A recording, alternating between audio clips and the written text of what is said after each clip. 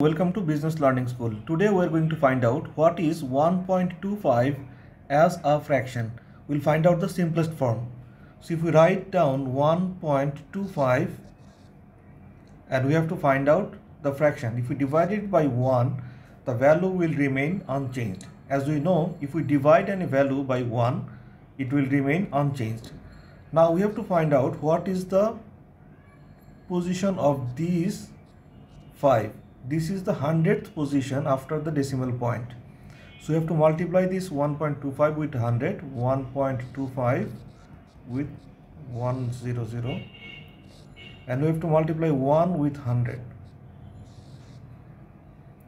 We'll get 125 and 100 as a denominator.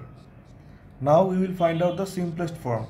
If we want to find out the simplest form, we can divide this 125 with 25, we'll get 5, and we'll divide 100 with 25, we'll get 4. So we can write 5 by 4, or we can write 1 and 1/4.